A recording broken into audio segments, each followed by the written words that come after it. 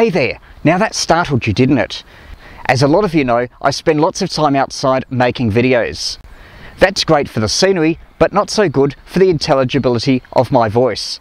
Because there's a lot of things outside my control, like wind, water, dogs, etc. Ideally, because I'm out and moving around a lot, a wireless microphone would seem to be the solution. However, it does come at a cost. With wireless microphones, you get what you pay for. The very cheap wireless microphones on eBay, and I've tried them, are hissy, noisy, and may be interfered with by other radio frequency signals. The most cost-effective solution is to get a lapel microphone and put it on a lead running to a camera. Just to prove the difference it makes, I'll now do a test. Speaking now on the lapel microphone. Now I'm about 50 or 60 centimeters from the lapel microphone, and I'll now walk over to the camera and disconnect it. Sitting in the same spot, but now relying on the camera microphone. It's about 4 or 5 meters away.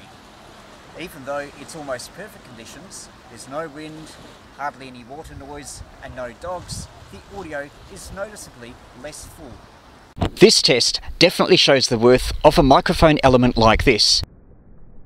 One thing about lapel microphones is they are often electret microphones, requiring a small voltage to power them.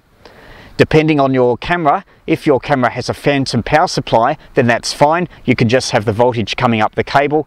But if it doesn't, you need to supply a small voltage to the microphone for it to work. That's where I made up this little box. This is the power unit inside. I was very lucky with the size of the box, since it can accommodate a AA battery and holder.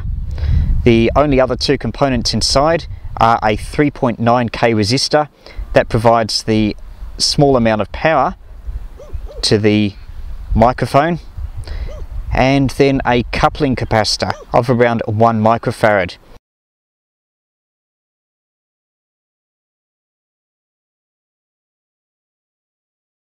If you wanted a bit more bass from the microphone, you might want to try a larger value of say 4.7 or 10 microfarad. Conversely, if you wanted a bit more treble, you would reduce the value of this capacitor down to say 0.1 to 0.47 microfarad, would make your audio higher and thinner if that's what you want. I was initially concerned that 1.5 volts wouldn't be sufficient to power the electret microphone, but as you can hear, that concern was unfounded, and that's a good thing about the most cost-effective power source you can get is the humble AA battery. You get a lot more milliamp hours per dollar than other battery types like the AAA, 9 volt, etc. Although there's a lot of cases where cheap things on eBay are surprisingly good, wireless microphones aren't one of them. In this game, you get what you pay for.